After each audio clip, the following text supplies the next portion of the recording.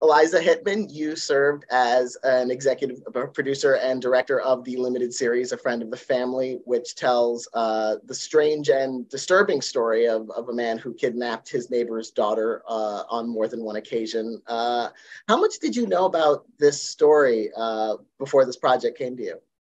The truth is, I knew nothing about the real story. I hadn't seen the Netflix documentary, so I came to it really with fresh eyes. I received the script from the writer showrunner Nick Antosca, and it was just so exceptionally written. And the characters were so vivid on the page, and the world was so sort of beautifully rendered that I just kind of devoured the script immediately, which rarely happens. And I met with Nick, and then I went and I, educated myself on the Netflix documentary and everything else that had been written about the case and the abductions. But really, my desire to work on the show came from the caliber of the script that I was handed initially. And how did watching the documentary Abducted in Plain Sight, did that inform your approach to telling this story in any way, or did you feel like you really wanted to kind of take this story in its own direction? It didn't really inform the show for me. I think the documentary was an hour long, and there was so much that it left out. The relationship that Jan Broberg had with Berchtold lasted a decade.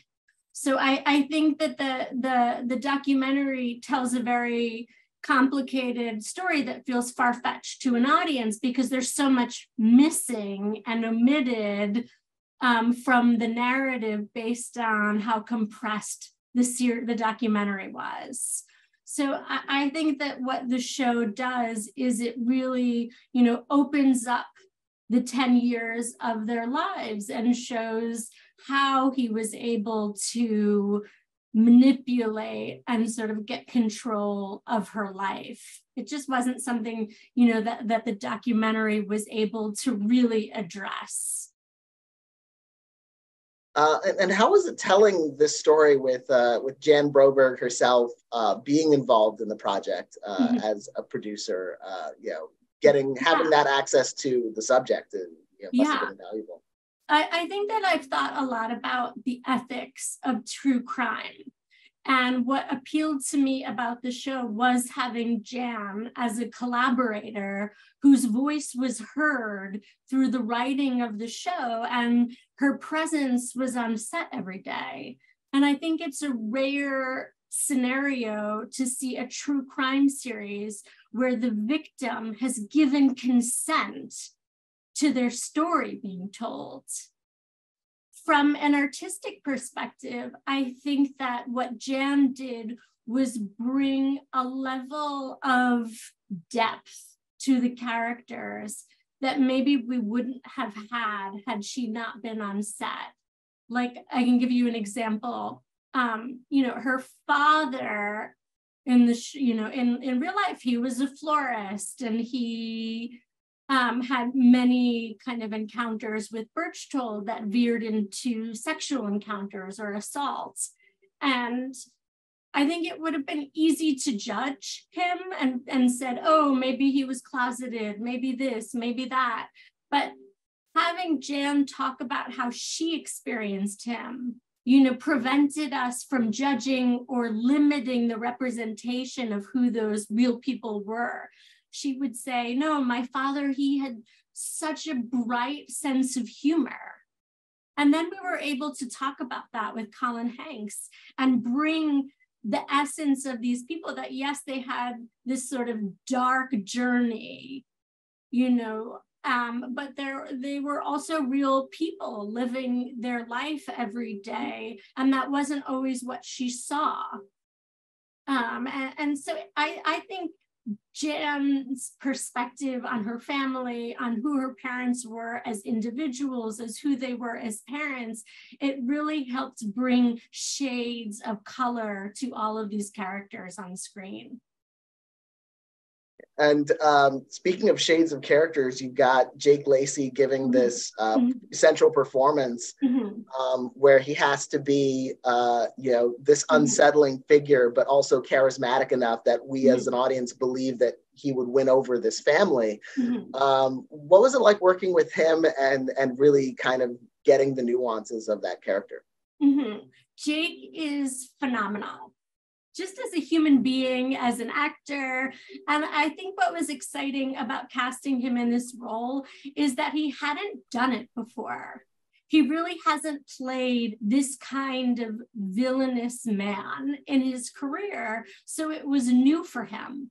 So how we discovered the character, how we came up with the character's motivation, and what the driving force is behind Berchtold was something we really got to work on together. And that made it a joy for me, was to have an actor who was sort of hungry for a dialogue with the director, because it was new territory. I think that, what was important for us in sort of honing in on who the character was we really talked about in the beginning of the series approaching it like a love story.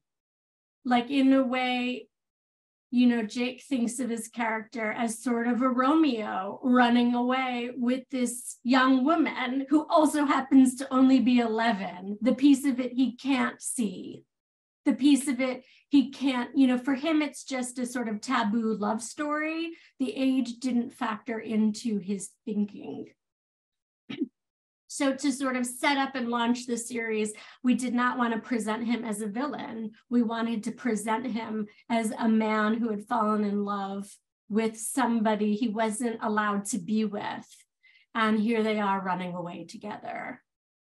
And I think that was a more interesting choice than trying to, play a bad guy, or to try and really get into the psychology of the real man, which I think is impossible. I think it's impossible to really know what goes on inside a sociopath's head, or a pedophile's head, but for this show and for the representation of the real story, we focused on, one thing, which is his sort of love and the happiness he experiences when he's in Jan's company.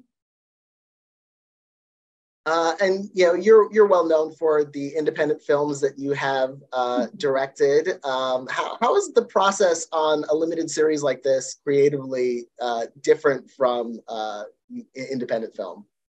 Well, I think the process is not different. I think what was different for me is that I did not write it. And being able to just come on set as a director in a way can be liberating, because I'm just using that one side of my brain essentially, and I'm allowed to work in different styles, and it gives me kind of an open sandbox to explore and direct in a way that I normally wouldn't do in one of my own scripts. So I would say that it just kind of creates a lot of opportunity for me to break out of my own sensibility and to take the weight off my shoulders of kind of carrying the pressure of being the author of the project from beginning to end. So it's an opportunity, really. And I think Nick is a brilliant showrunner, and he really trusts directors, and he's not trying to sort of direct from the sidelines necessarily. He loves he loves the meld of two imaginations, the melding of two imaginations. So that made it even more exciting. And we were both looking at a lot of references from 70s cinema, and that was also fun for us to kind of go down and look at films like Alice Doesn't Live Here Anymore, Badlands, and try and look at sort of the language and the feel and the textures, and how do you bring that to a TV show that's shooting 2 episodes in like 14 days? I don't know, but we tried. Well, I want to congratulate you on your work on the show. Certainly, you know, if there were time constraints, you wouldn't know it on screen. It's a fantastic piece of work. And thank you so much for talking to me about it today. Thank you. Thank you for having me.